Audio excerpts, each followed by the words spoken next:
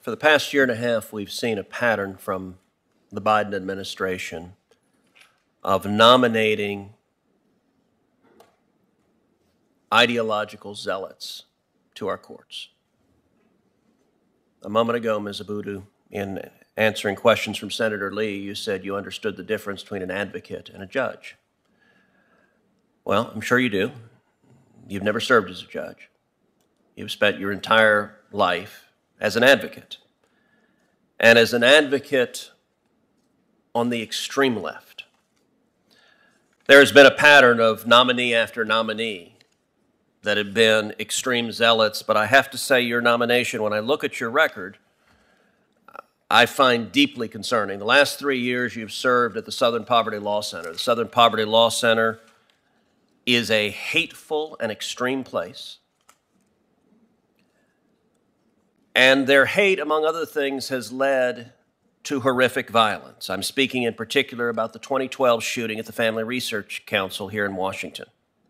There, a gunman sought to make a political statement by shooting as many members of the Family Research Council as possible, and he sought to smear their faces with Chick-fil-A sandwiches after he murdered them. He was only stopped due to the heroic efforts of the Family Research Council employee, Leo Johnson, whose courage saved many lives that day. The evidence in the case indicated that the shooter had assembled his targets by visiting the Southern Poverty Law Center website of so-called hate groups, where the Southern Poverty Law Center equated the Family Research Council with true bigoted hate groups like the KKK and the Nazi Party. Do you agree with your employer that the Family Research Council is equivalent to the KKK or the Nazi Party? Senator Cruz, I would first respectfully state that although, yes, I have spent a big chunk of my career as a civil rights lawyer, early on in my career, I was actually a staff attorney with the 11th Circuit. So I started my career and my understanding of the legal profession from the position of being and representing the court to some extent and making Okay, but being a staff attorney is not a judge. So could you answer the question, please? Well, in terms of the... Do you agree with your employer that the Family Research Council is comparable to the Ku Klux Klan or the Nazi Party? Senator, as I shared with your colleagues earlier, I can't comment to that. I'm in the legal department. Well, why can't you? I'm asking if you agree with them. You work for them. That's what they say. Their hateful rhetoric led to an attempted murder. Do you agree with them? You went to work for them knowing that their hate had led to this violence. Do you agree with that or not? I went to work for the SPLC to help lead its voting rights practice group, and that is the work. Do you agree with your employer? Senator, again, So you're going to refuse to answer that? Senator, again, I can't speak to work that I did not do. You can say whether you agree with it or not, correct? I cannot speak to work, Senator Cruz, that I did not do. Do you agree with the statement the Family Research Council is equivalent to the Ku Klux Klan or the Nazi Party, yes or no? I cannot speak to a statement wherein I played no role in the research or the writing or the publication because I did not, Senator Cruz, respectfully. I didn't ask if you did it. You went to work for them. Do you agree with them? You're refusing to answer that. Let's move on. What is a white supremacist? Senator, my general understanding is that a white supremacist is someone who hates people simply based on the color of their skin. Okay, your current employer has labeled 3 members of this committee, myself, Senator Hawley, and Senator Blackburn, as white supremacists. Do you agree with that characterization? Senator, I have never referred to you or any member of this committee. Has the Southern Poverty Law Center done so?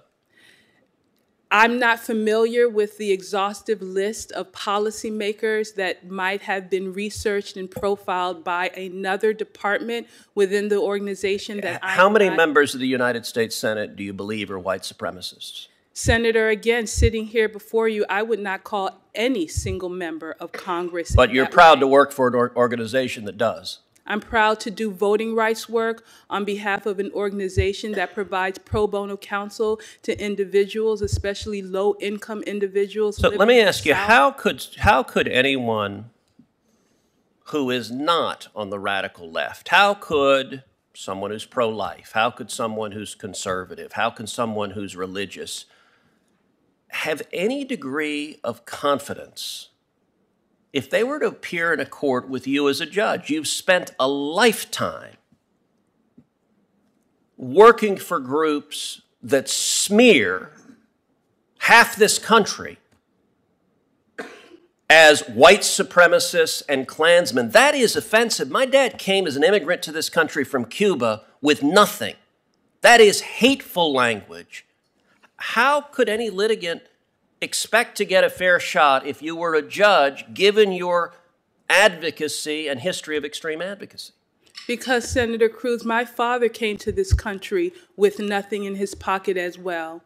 But why don't you give that grace to others? I do, Senator. That's what my religious freedom, my free speech work, my voting rights work, my criminal justice work, Senator Cruz, all of that work that I've done represents my commitment to making sure that all people at least have equal access to justice and equal justice under law. Thank you. Senator Hawley. Thank you, Mr. Chairman. Congratulations to the nominees, and thanks for being here. Ms. Abudu, if I could just start with you. You said to Senator Ossoff just a couple of minutes ago that you believe in the First Amendment, right? Absolutely. And you told him that you have litigated cases under the various clauses of the First Amendment, and you said that you think that free speech is essential. Is that right? That is correct. And freedom of thought is essential, you also said. Is that correct? Yes, sir. What about the right to counsel? Is that also essential? The Sixth Amendment and the Supreme Court have said so. So what would you think about your organization calling other members of the bar, saying that it is their goal, your organization's goal, to destroy other members of the bar who provide litigation, who provide counsel to indigent defendants? I'm thinking particularly of the Alliance Defending Freedom. Back in 2007, a senior fellow at your organization said in a speech that, "I want to say plainly, our aim in life is to destroy these groups," referring to the Alliance Defending Freedom and others. Just to be clear, these are groups that provide representation to indigent defendants and to other defendants. Other plaintiffs, counsel, litigants. I want to say plainly that our aim in life is to destroy these groups, to completely destroy them. To completely destroy them. Do you think that's appropriate rhetoric for someone to use about opposing counsel or a member of the bar? Do you think that's an appropriate goal to have? Senator, I would first say that I'm not familiar even with the language that you just cited, but I will say that my work, again, and I stand on my record, is to ensure that all people have access to counsel to vindicate their rights. Do you think that this is appropriate rhetoric from a senior fellow at your organization? Senator, again, not having that language in front of me, not understanding the context, I can't even respond to that. Oh, you can't say it's inappropriate? Without more information, without Really? context, and without seeing it. That's interesting. Now, you said to this committee repeatedly that all you do at the Southern Poverty Law Center is voting rights. That's not what you said in your questionnaire to the committee, though. You said that you oversee litigation related to hate groups. So let's talk a little bit more about hate groups, which apparently you oversee the litigation for. Is it your position that organizations like the Alliance Defending Freedom are a hate group? Senator, I would want to review that language because in terms which language? Regarding the overseeing the organization's research and profiling of hate groups, I don't work in that part of the... Let me just quote for you. Further, as the Director for Strategic Litigation, I've taken on significant managerial responsibilities, including overseeing all of the organization's legal programmatic work, which in addition to voting rights, includes immigrants' rights, criminal justice reform, children's rights, LGBTQ rights, and litigation related to hate groups. Thank you for clarifying that it was our legal program. Right. And in terms of the cases that the organization has brought, it does include representing individuals who have been targeted on the internet, who have been harassed, whose family has been stalked in terms of, or because of their identity. In the one particular case, because of our client's identity as a member of the Jewish community. And we represented that woman successfully. Yeah, but you say you oversee litigation related to hate groups. Your organization is infamous for designating anyone who disagrees with it as a hate group, trying to drive them from public life, and in the words of your own employees, trying to completely destroy them. Is that a record that you're proud of? I am proud of our representation of that woman in that case who simply because of her Jewish heritage was targeted and stalked. That's not what we're talking about. Let me ask you about the Southern Poverty Law Center more generally. What year did you join SPLC? February 2021. Or, I'm sorry, 2019. 2019. 2019 was the year that the SPLC paid $3.4 million in response to defamation lawsuits. 2019 was the year that Charity Watch gave your organization an F rating.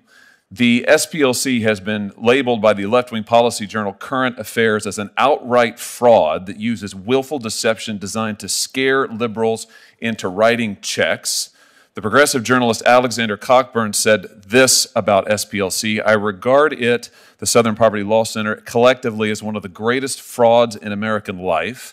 Liberal death penalty abolitionist Stephen Bright refused to accept an award named after the founder of the SPLC, saying in his words, "The SPLC has long been run by a con man and a fraud." That's from a Harper's Magazine article. Also in 2019, SPLC employees told the press, "We were part of a con and we knew it." That's in a New Yorker article, not exactly a right-wing journal. Are you concerned by any of this record of the organization that you work for? Senator, what I'm glad that I didn't hear in that litany is a complaint about the voting rights work that we've done, about the clients and the community. Are you concerned that Charity Watch gave you an F, that you had to pay $3.4 million in response to defamation lawsuits, that you've been criticized, your organization's been criticized as a fraud and a con job, and that you work for an organization who says it's their goal in life to completely destroy their opponents? None of that gives you any pause. Senator, again, my work with the Southern Poverty Law Center has been to uphold the constitutional rights of individuals who, without pro bono counsel, would not be even able to have access to justice. I have to tell you, I find your answers absolutely extraordinary. Absolutely extraordinary. I can't believe you've been nominated for this position. I can't believe that the President of the United States would nominate someone from this organization with this record, and I can't believe that you would sit here today and refuse to condemn this hateful, frankly, violent rhetoric from this organization with this record. It's astounding to me. Thank you very much. Senator Kennedy. Thank you, Mr. Chairman. Judge, Ms. Abudu, congratulations. I want to just talk to you, at least initially, a little bit about the law. Ms. Abudu, what's the adequate and independent state grounds doctrine? Thank you, Senator Kennedy. You're welcome. In my practice, I actually haven't had an opportunity to use that principle or doctrine, but my general understanding is that it speaks to the fact that if a federal court is able to resolve an issue based on state law grounds, then that is what should lead in terms of the court's ultimate decision. Okay. What is the selective incorporation doctrine? That also, in the voting rights or civil rights context, is a term that I haven't had to come across. But what I do know is that as a legal researcher and writer, and for sure confronting possibly new areas of law, I look very forward to doing my due diligence in terms of making sure I'm familiar with doctrines such as that one. Do you know what it is? So no, I'm not familiar with it sitting here today. Incorporation doctrine? Okay. Well, you're going to see a lot of it if you're confirmed on the 11th Circuit. Can Congress pass any law that the Constitution doesn't prohibit? Based on the frame of your question, I would say yes, that sounds right. So you think Congress has plenary power? Well, I would first look to what the Supreme Court has said in terms of following precedent. No, but I'm interested, if I could, Counselor, in your opinion, does the United States Congress have delegated powers or plenary power? Well, the Congress has both, I would say, from my general understanding. Again, it depends on the context and the issue, but Okay. it is. Can you explain the difference to me between strict scrutiny and intermediate scrutiny? Senator, strict scrutiny is the highest level of scrutiny that's often applied in constitutional cases. What's It the requires. definition? I'm sorry, go ahead. Excuse me. So for it interrupting. requires that a state, when enacting a law or regulation, have a compelling governmental interest for doing so, and that the law is narrowly tailored to achieve that interest. Okay. And then intermediate, did you say? Yeah, Okay, yeah. so intermediate speaks to the issue of having a substantial interest or that is, or an important governmental interest that is substantially related. Okay. Do you believe that the meaning of the Constitution is immutable, or does it change over time? Senator, I would say that the Supreme Court in some cases has analyzed that issue, and the response really does depend on the context and the issue. But what the court does or has done in its approach, of course, is look to the plain meaning of a statute or of the Constitution, because that really is where the inquiry should start. And if the language is plain, then that is where the inquiry can end. Okay, thank you for that.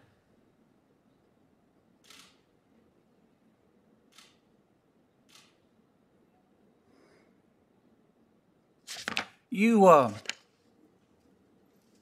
involved in a 2021 report from the Southern Poverty Law Center about voting in Louisiana.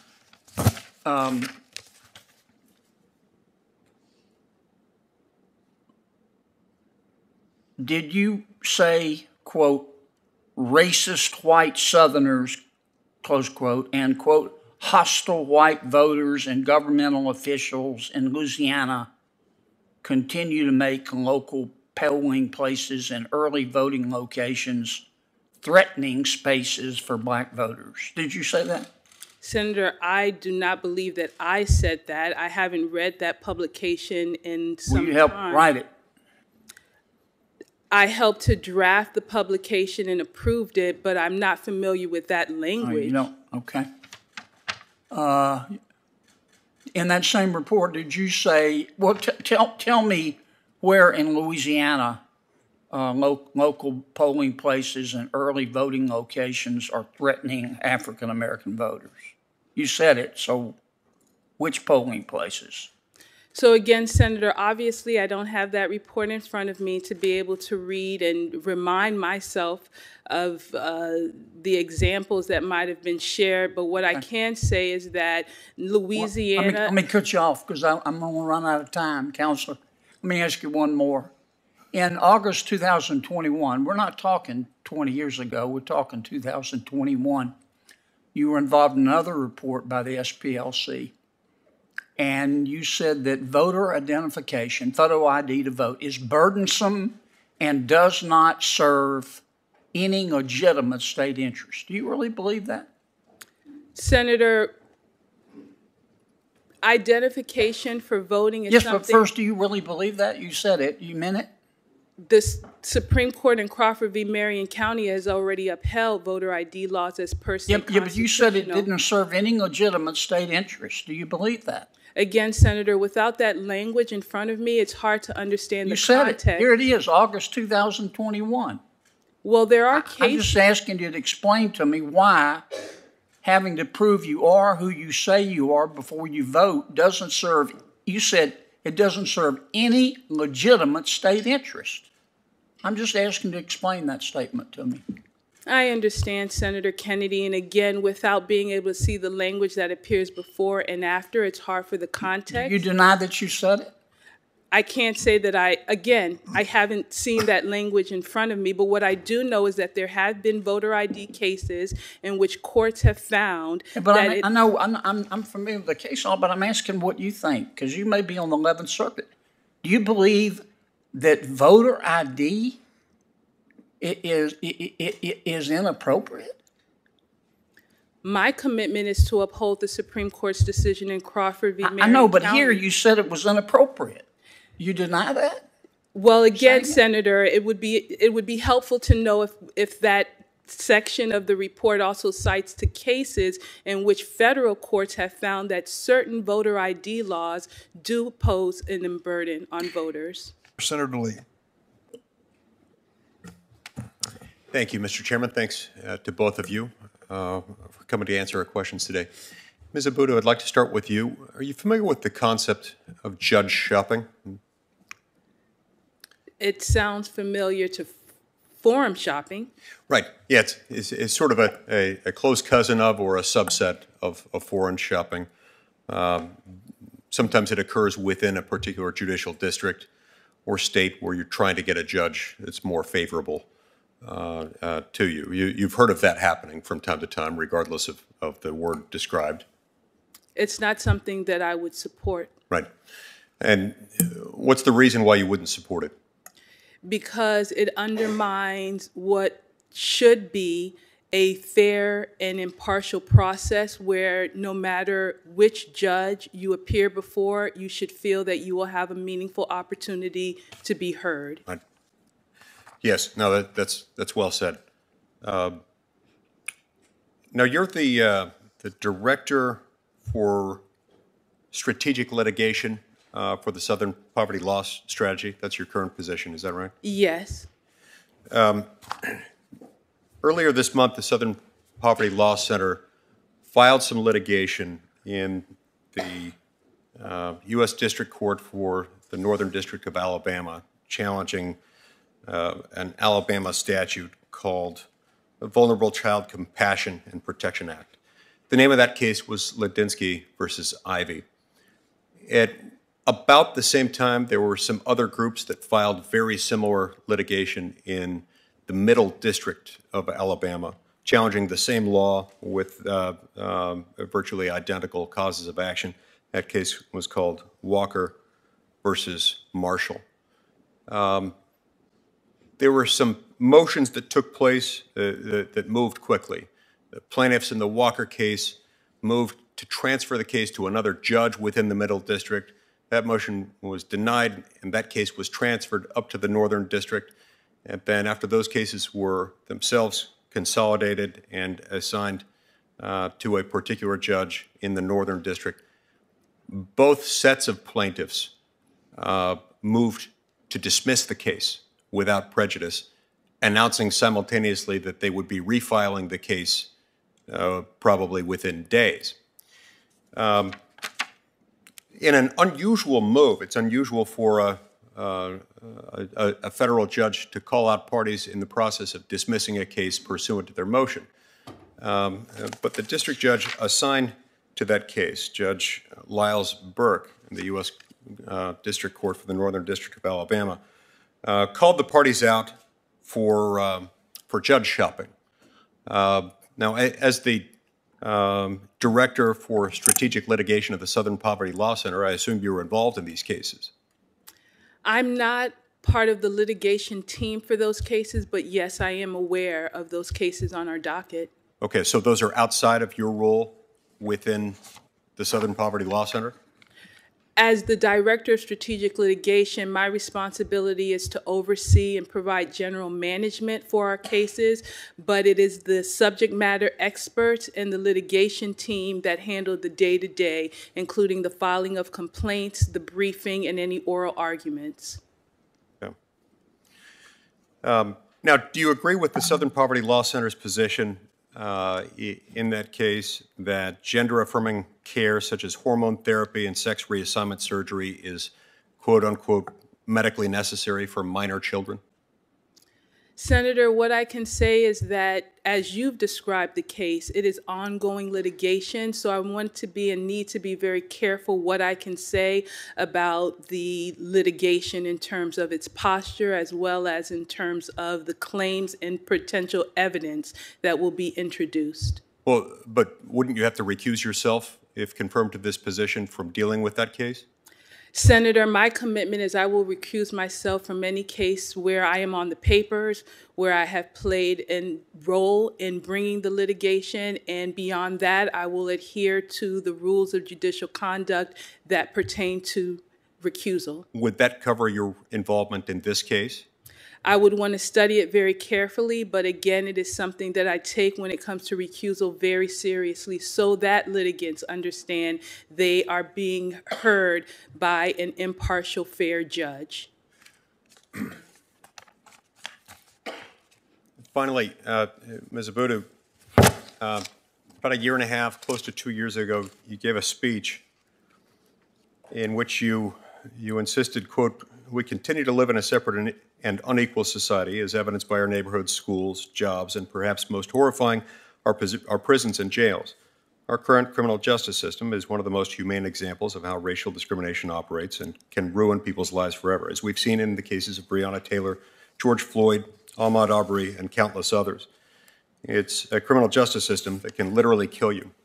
When you add laws that prohibit people with a criminal conviction from voting, it's practically the same system as during slavery, black people who have lost their freedom and cannot vote." Close quote. Is it the same? Is it the same? Is that a fair comparison to compare individuals who have been convicted of a crime and imprisoned on the basis of that conviction? Is that the same as slavery? And is that not damaging to the integrity of the court system? Is that an appropriate thing for someone to be considered for a high respected lifetime position on the federal courts to say about the federal court system? Senator, those comments, which of course I don't have in front of me, but I will trust that it's a correct description, were made, of course, in my role as an advocate.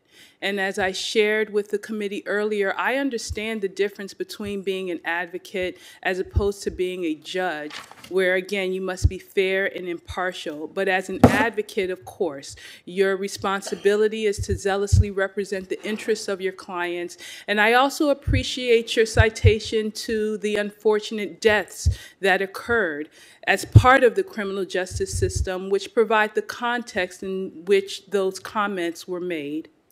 Just to be clear, I see my time's expired. This was not made in advocacy. This was not a legal brief. This was something you wrote in your name. Those were direct quotes that I read from you. Thank you.